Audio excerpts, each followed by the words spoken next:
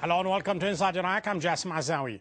As Iraq gears up for a crucial election, the UN Special Envoy to Iraq, Ad Melkert, has warned of a Herculean task ahead.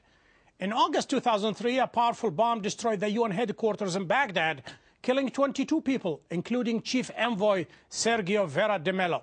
6 years on, violence is still ripping the country apart, and the time remaining for Iraqis to go to the polls is extremely short to ensure basic world election standard. So how tough is the challenge facing the UN in Iraq and its new chief envoy? And can the UN officials contribute to the development of Iraq in the long run? To discuss the role of the UN in Iraq, I'm delighted to welcome from Baghdad Ad Melkert, Special Representative of the United Nations Secretary General for Iraq. Mr. Melkert, let me ask you a simple and a basic question. Some people, they might find it even silly, but I don't think so. Why would Iraqis should go to the polls? In what way will it help them to go to the polls? Because they've been going to the polls for the past 6 years and their lives are just getting worse. Violence is rampant, corruption is all over the place, basic services almost non-existent. So why should we put so much importance on this March election? Well, good to see you in the first place. I think it's really the crucial question that must be asked. I do believe that in some ways life has picked up in Iraq, even security, despite horrific bombings that have taken place. Overall, I think that many Iraqis have the sense that things have turned a better way. In their daily lives, there's still much to desire for, education, health, water, work, employment, you name it.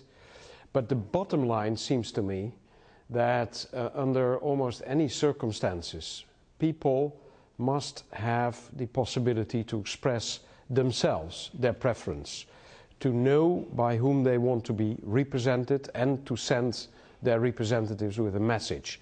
That is the core significance of elections, and more so, I would think, for people that have hardly ever in their history had that opportunity.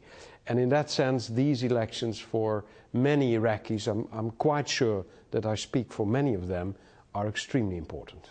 You have succeeded the Swedish envoy, Mr. de Mistura, and before that we all remember what happened to the late Mr. de Mello and that powerful bomb in August 2003. Right now, you are the head of that special office regarding Iraq, so to speak. You had, if I'm not mistaken, you have a huge number of staff based in Jordan, as well as in Kuwait, as well as in Iraq. What preparations are you doing now to help the Iraqi High Election Commission with the preparation for the March election? Well, fortunately, we have managed, despite difficult circumstances, to have more and more UN people, internationals, but also national staff working in and from Iraq. You're right that our work with the Independent High Electoral Commission is really a very crucial part of our work. Importantly, though, the commission, the Independent Commission, is really in charge. We as UN are there to advise, to support technically, to match the organization of these elections with international standards so that they can be credible elections with a result acceptable to the Iraqis. And that is an interaction that is very lively, very productive from my end, and very fascinating. Mr. Melkert, you have been quoted as saying that the task ahead it's going to be a Herculean task. Exactly what do you mean? You are not prepared? You are not getting the cooperation from the Iraqis? The country is too large? Violence is rampant? Exactly what do you mean? No, we were very, very concerned in October that the discussion in Parliament lasted and lasted for good reasons, because it was a good discussion, but you know, at a certain moment you have to start preparing for the elections, which is a huge and complex undertaking.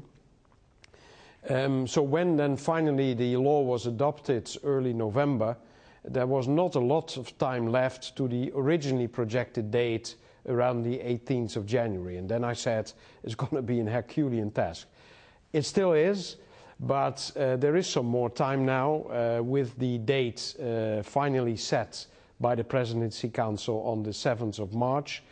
I think that is still a very acceptable date because it is within the time limit for the current Parliament.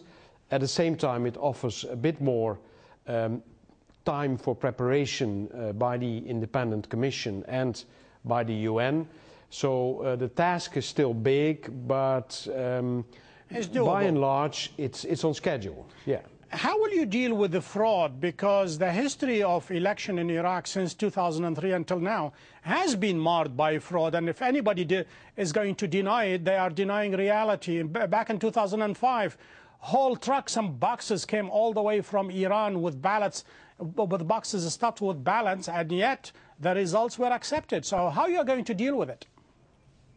Well, I dare say that Iraq 2010, in the organization of its parliamentary processes and its elections, is not anymore the Iraq of 2005. And there's one key difference well, there's one key difference between the elections then and now. Now there is an established and accepted voter registration, which is extremely crucial in order to check votes cast on the basis of the registration of voters. And the organization is such that we believe there is a very strong technical basis for good elections. However, is never the technical side that in the end defines the outcome. It's also the behavior of people and the organization. More importantly than the behavior and the registration, which is somehow based on the ration coupons, and the ration coupons comes from the Ministry of Trade. Each Iraqi gets per month a certain amount of food in order to tie them up simply because of the high unemployment. How can you make sure that the officials in these polling stations, they are going to be independent, that they are going to look after Iraq in general rather than a specific party? Well, you know, the last two elections that we have seen, the provincial elections in January and the Kurdish elections in July, were really held along generally acceptable standards. So a lot has been learned.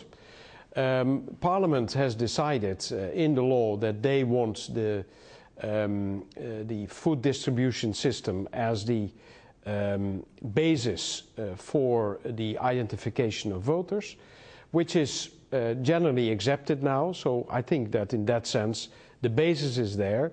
IHEC on top of that has appointed many monitors. We're talking here more than 200,000 people that will be out to 50,000 voter stations to really keep an eye. Those people have their political affiliations, but as we know also from other countries, that's often a great incentive to keep an eye on each other, that nobody is doing it wrongly or fraudulently. So that's why there is an infrastructure in place that gives some basis for confidence, but still a lot has to be done. A lot has to be explained to voters. Many people not being used to the way to cast your vote and to not to be influenced by others. And that's the work that's going to take place in the coming months. Needless